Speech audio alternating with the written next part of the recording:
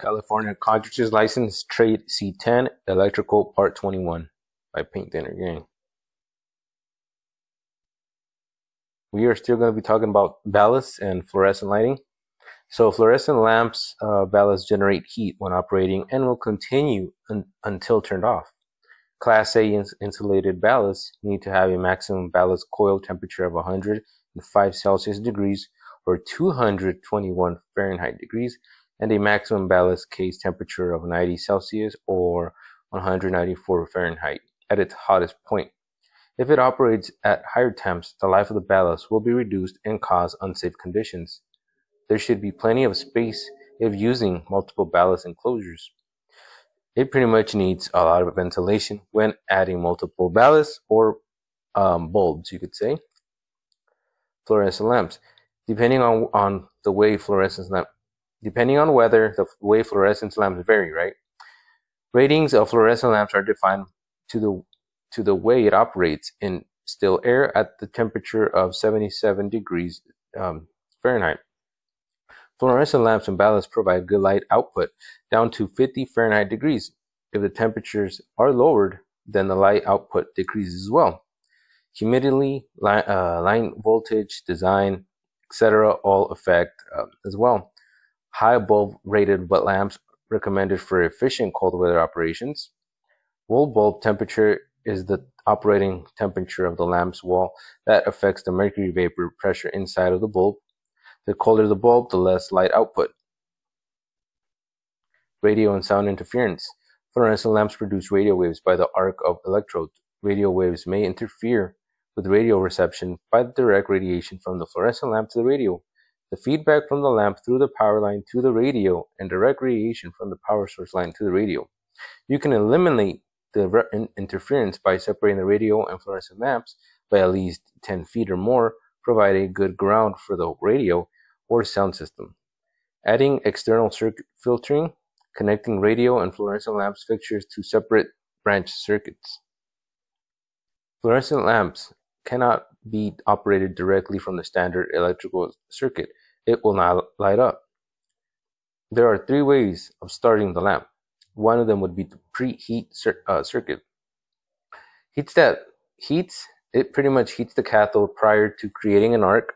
Used in low wattage lamps, that'd be 4 watts to 20 watts, used commonly in desk lamps. Uses a separate starting point switch that is connected in series with the ballast. The electrodes in a preheat circuit need a few seconds to reach the proper temperature to start the lamp after the starting switch is pressed. The opening of the starting switch breaks the path of the current flow through the starting switch. This leaves the gas in the lamp as the only path for the current to travel. A high voltage surge is produced by the collapsing magnet field as the starting switch is no longer connected to power. The high voltage surge starts the flow of the current through the gas in the lamp. Once started, the ballast limits the flow of current through the lamp. The second would be instant start. Starting circuits that provides enough voltage to strike an arc instantly. It was developed to eliminate the starting switch and overcome the starting delay of preheat circuits. An arc strikes without preheating the cathode when a high enough voltage is applied across the fluorescent lamps. The high initial voltage requires a large auto transformer as an integral part of the ballast. The auto transformer delivers an instant voltage of 270 volts to 600 volts, depending on the bulb size, the voltage rating. The larger the bulb, the higher the voltage. Instant start lamps need only 1 pin at each base because there is no preheating of the electrode. A safety circuit is used to prevent electrical shock due to high voltage. When the lamp is removed, the base pin acts as a switch interrupting the circuit to the ballast. The lamp is replaced by pushing the lamp into the spring lamp holder at the high voltage end of the fixture and inserting it into the rigid lamp holder at the low voltage end of the fixture. Both lamps must be in a place before the current can flow through the ballast winding. The circuit does not operate when the lamp is not in place. The third one would be rapid start circuits. These pretty much brings full brightness in 2 seconds. This type of circuit is used commonly in fluorescent lighting. Rapid start circuits use lamps that have short low voltage electrodes that are automatically preheated by the lamp ballast. The rapid start ballast preheats the cathodes by means of a heat winding. The heater winding continues to provide current to the lamp after ignition. High-density discharge lamps. A high-density discharge lamp is a lamp that produces light from an arc tube. An arc tube is the light-producing element of an HID lamp. An arc tube contains metallic and gaseous vapors and electrodes inside that tube. An arc is produced as an arc is produced. The tube between the electrodes within the tube. The arc tube is closed in a bulb which contains phosphor or diffusing coating. The color rendering increases light output and reduces surface brightness. HID lamps include low-pressure sodium, mercury vapor, metal halide, and high-pressure sodium lamps. All HID lamps are electric discharge lamps. An electric discharge lamp is a lamp that produces light by an arc discharge between two electrodes. High vapor pressure is used to convert a large percentage of the energy into visible light. Arc tube pressure for HID lamps are usually from 1 to 8 atmospheres. The HID lamps provide an efficient, long-lasting source of light and are used for street lighting, parking lot, and general lighting applications. Low-pressure sodium lamps. A low-pressure sodium lamp is an HID lamp that operates at a low vapor pressure and uses sodium as vapor. A low-pressure sodium lamp has U-shaped arc tubes. The arc tube has both electrodes located at the same end. The arc tube is placed inside a glass bulb and has a mixture of neon, argon, and sodium metals. On startup, an arc is discharged through neon and argon and sodium metal. As the sodium heats and vaporizes, the amber of the color of sodium is produced. A low-pressure sodium lamp gets its name because of sodium inside the arc tube. A low-pressure sodium lamp has the highest efficiency rating of any lamp. Some low-pressure sodium lamps deliver up to 200 lumens per watt of power. This is 10 times the output of an incandescent lamp. Mercury vapor lamp. A mercury vapor lamp is an HID lamp that produces light by an electric discharge through the mercury vapor. Mercury vapor lamps are used generally on light applications. Phosphor coatings is added to the inside of the bulb to improve the color rendering characteristics.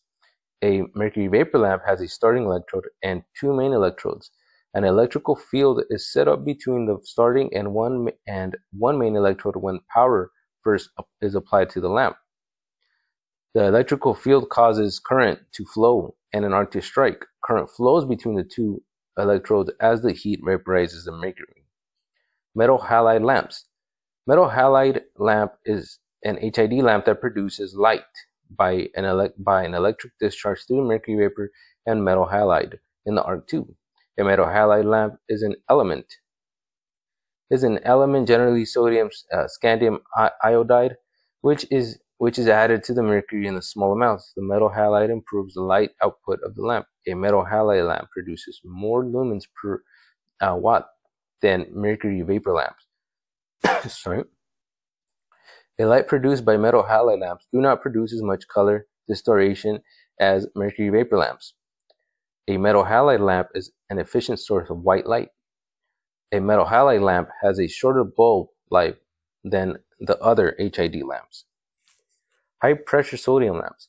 A high-pressure sodium lamp is an HID lamp that produces light when current flows through the sodium vapor under high pressure and a high temperature. A high sodium lamp is more efficient lamp than a mercury or metal halide lamp. The light produced from a high-pressure sodium lamp appears as a golden white color. The high-pressure sodium lamp is constructed with a bulb and an arc tube. The arc tube is pretty much is made up of ceramic to withstand high temperatures. The bulb is made out of weather-resistant glass to prevent the heat loss and protect the arc tube.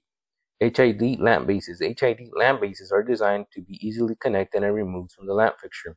Mercury vapor, metal halide, and high-pressure sodium lamps use the same medium and mogul brass screws bases as incandescent lamps.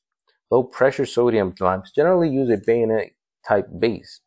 Many lamps include a date code on the base to record the month and year of installation. Operating characteristics of an HID lamp. HID lamps take several minutes to warm up prior to full light and output being reached. Any short interruption in the power supply may extinguish the arc. An HID lamp cannot restart immediately after being turned off. The lamp must be cool enough to reduce the vapor pressure in the tube to a point where the arc can strike. HID lamps rendering. Color rendering is the appearance of a color when illuminated by a light source. For instance, a red color may be rendered light, dark, pinkish, or yellowish, depending on the light source under which it is viewed. Color rendering of HID lamps vary depending on the lamp used. Low pressure sodium lamps produce high to light. The color of the lamp distorts the true colors of the objects viewed under the lamp.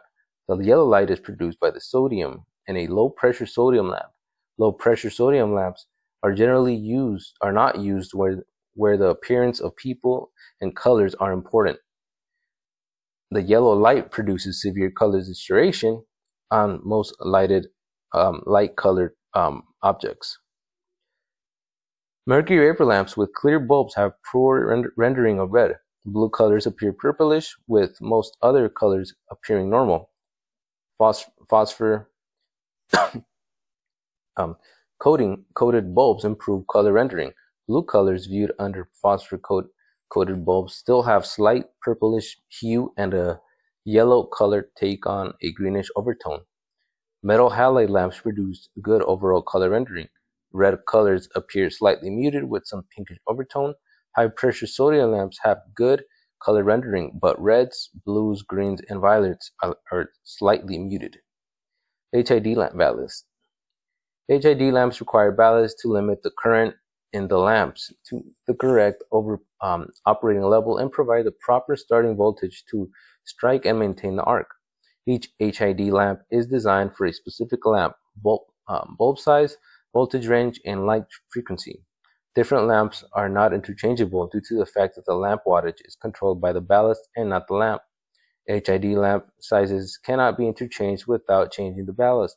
Low pressure sodium ballast. Low pressure sodium lamps must be operated on a ballast designed to meet the lamp's starting and running requirements. Low pressure sodium lamps do not have a starting electrode or igniter. The lamps must be provided an open circuit voltage of 3 to 7 times the lamp's voltage to start and sustain the arc. A ballast is a coil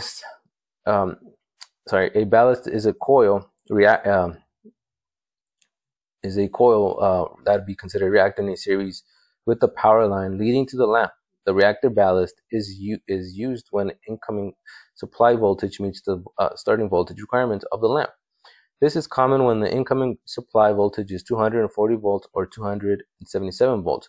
Both 240 and 277 volts, pretty much mercury vapor lamps, are standard. A capacitor is added to some reactor ballast to improve the power factor. A reactor ballast costs the least, but has poor lamp wattage regulations. A reactor ballast should be used only when line voltage regulations is good because of a 5% change in line voltage produces a 10% change in lamp wattage in a reactor ballast. A high reactance autotransformer ballast is a ballast that uses two coils, primary and secondary, to regulate both voltage and current. A high reactance autotransformer ballast is used when the incoming supply does not meet the starting requirements of the lamp. Incoming voltage of 115 volts, 208, and 460 require a voltage change to the lamp. A constant wattage autotransformer ballast is a high reactance autotransformer ballast with a capacitor added to the circuit. The capacitor improves the power factor. A constant wattage autotransformer is most often used. A two-winding constant wattage ballast is a ballast that uses a transformer that produces isolation between the primary circuit and secondary circuits. A two-winding constant wattage ballast has excellent lamp wattage regulations. A 13% change in Line voltage produces a 2% to 3% change in night wattage. Metal halide ballast. A metal halide ballast uses the same basic circuit as the constant wattage transformer mercury vapor ballast. The ballast is modified to provide high starting voltage required by the metal halide lamps. High pressure sodium ballast. A high pressure sodium lamp does not have a starting electrode. The ballast must deliver a voltage pulse high enough to start and maintain the arc. This voltage pulse must be delivered every cycle and must be 4,000 volts to 6,000 volts for 1,000 watts lamps and 2,500 volts to 4,000 volts for lamps. The starter, that'd be the igniter, is a device inside the ballast that produces the high starting voltage. A high-pressure sodium ballast is somewhat like a mercury reactor. The primary difference is the added starter. The reactor ballast is used where the input voltage meets the lamp's requirements. A transformer or autotransformer is added to the ballast circuit when the incoming voltage does not meet the lamp's requirements. HID ballast loss. All ballasts consume a certain amount of power depending on the size of the lamp. The amount of power consumed by the ballast be a large percentage of the total lamp power. With HID lamps, the larger the lamp, the less power the ballast loss is as a percent of the total power used by the lamp. HID lamp identification. ANSI lists a standard code that is used to identify HID lamps. This code is used among manufacturers and allows for interchangeability of lamps. HID lamp selection.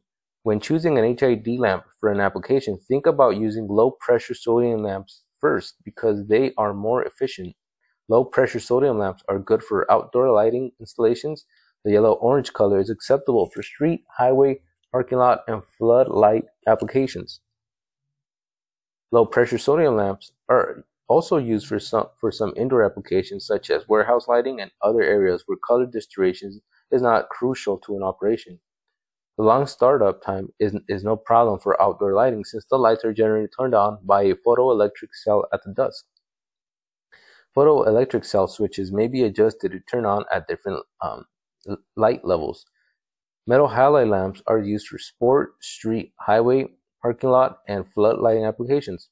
Mercury vapor lamps should be considered when the initial installation cost is of a major importance. These are used in all types of applications. High-pressure sodium lamps might be considered when lower operating cost is important and some color distortion is acceptable. These may be used in parking lots, street lights, shopping centers, exterior buildings, and storage areas. Lamps. The amount of illumination produced by a lamp may be measured or calculated. That'd be the foot candle. Foot candle is measured using a light meter. A light meter is a portable instrument that measures light. A light meter measures from a fraction of a candle foot to several thousand foot candles. A number of readings are taken at different locations, and an average of the reading is used to measure a light meter. It pretty much indicates the level of illumination only at the location of the light-sensitive measuring elements. When measuring the amount of illumination, both horizontal and vertical readings are taken to measure both direct and indirect light. The intensity of a light source is a given direction. Pretty much depends on the angle of the light travels. The light travels from the lamp. Some manufacturers rate lamps output in candela, that'd be CD. Candela is a unit of luminous intensity produced by a light source in a given direction. Illumination is before lamps are installed or measured after lamps are in operation to determine the number of foot candles that are produced on a given surface. This is checked against recommended light levels. And here we have some recommended light levels. Obviously, if we're talking about hospitals, they need something with a lot of light. So that would be like a operating table, right? They need a large amount of foot candles, right? Or the illuminating essence of a light bulb. So that is typically recommended to be 2,500 foot candles.